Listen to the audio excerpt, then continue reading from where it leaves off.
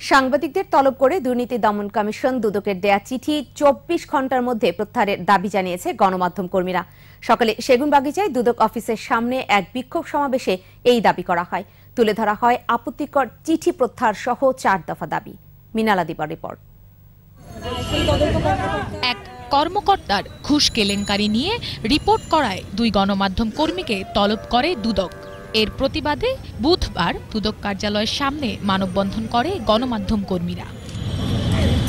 সমাবেশে সাংবাদিক নেতারা বলেন, দুদকের এমন আচরণ মুক্ত গণমাধ্যমের প্রতি আঘাত।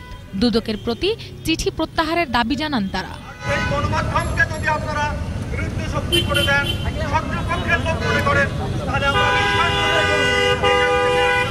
দুর্নীতি মুক্ত করতে চান না, দুর্নীতি উচ্ছেদ হোক সেটা চান না। অন্যায্যভাবে সাংবাদিকদের তলব করেছে, আমরা এই তলবের তীব্র নিন্দা জানাই, প্রতিবাদ জানাই। গণমাধ্যম কারো প্রতিপক্ষ নয় উল্লেখ করে দুদককে আরও দায়িত্বশীল আচরণ করার আহ্বান জানানো হয় সমাবেশে। যে কোনো অন্যায়, অপরাধ, দুর্নীতির বিরুদ্ধে রিপোর্ট করা আমার ন্যায়সঙ্গত অধিকার। দুর্নীতির রিপোর্ট প্রতিবেদন প্রকাশ করার জন্য যদি আমাকে কেউ ভয় দেখায়, আমি ভয় পাই না। হয়রানি করার জন্য এই ধরনের কোনো নোটিশ করা হয় তাহলে আমরা অবশ্যই রাজপথে থাকবো এবং আমরা আমাদের প্রতিবাদ জানাবো। এদিকে সংশ্লিষ্ট কর্মকর্তাকে শোকজ করা হয়েছে বলে জানান দুদকের জনসংযোগ কর্মকর্তা।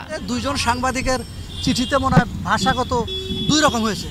২ রকম ভাষা হওয়ার কারণে আমরা এই বিষয়টি কমিশনের গোচরীভুক্ত হয়েছে এবং কমিশন এটা দেখেছে।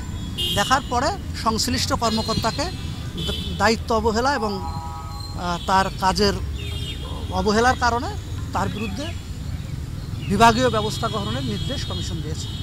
২৪ ঘন্টার মধ্যে এ বিষয়ে সুরাহা না হলে দুদক কার্যালয়ের সামনে লাগাতার সমাবেশ করার ঘোষণা দেয়া হয় সমাবেশ থেকে। মিনালা দিবা, একুশে টেলিভিশন, ঢাকা।